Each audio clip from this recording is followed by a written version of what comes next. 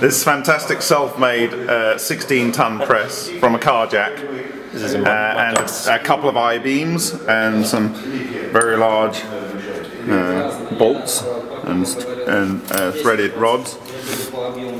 And then the actual press die is here, and it's just milled and drilled from a billet of steel, I guess. Steel?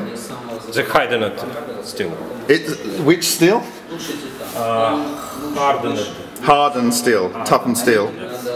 Yeah, and It's not ordinary iron. right, and the samples of powder mixes are then pressed. They're filled into the top here. We have another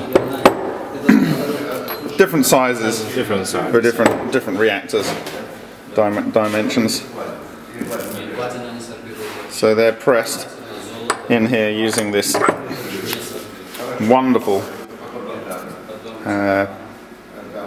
homemade press into little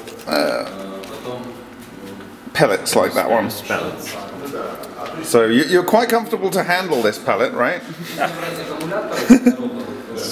Yeah. So what's the size of the particles you're using?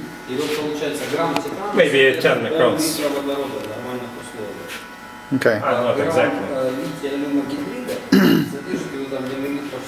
We have no microscope. Yeah, no microscope. Okay.